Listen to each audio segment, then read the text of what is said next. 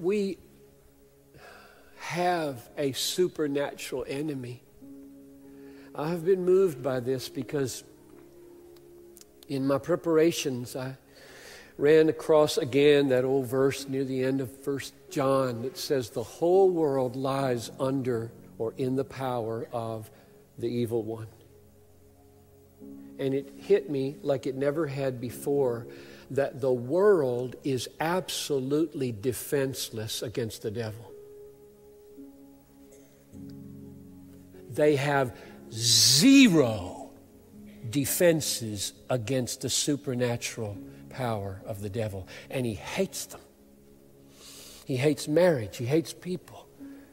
He hates God. He hates churches. He hates you. And without the Word of God, we have zero defense. None. You believe that? None. He's called the God of this world for a reason.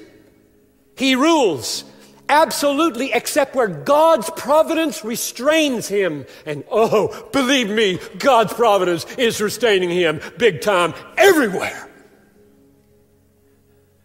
And nobody knows what mercy they are enjoying when the sun comes up, or this land of ours holds together another day.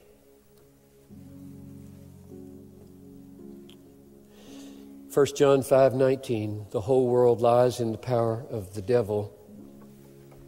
But listen to this alternative, glorious statement from 1 John chapter 2, verse 14.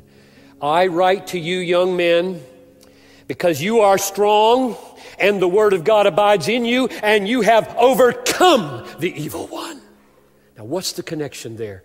It's not just men that this applies to. He just happens to be writing to the men. Works both ways, because the issue is the word. Read it again. I write to you, young men. I write to you, Bethlehem, because you are strong. How are you strong? In yourself? Against the devil? No way. Because you are strong, and the word of God abides in you, and you have overcome the evil one. That's how we overcome. When the word of God is abiding in us, the Word of God gives life, defeats the devil. It's our only hope.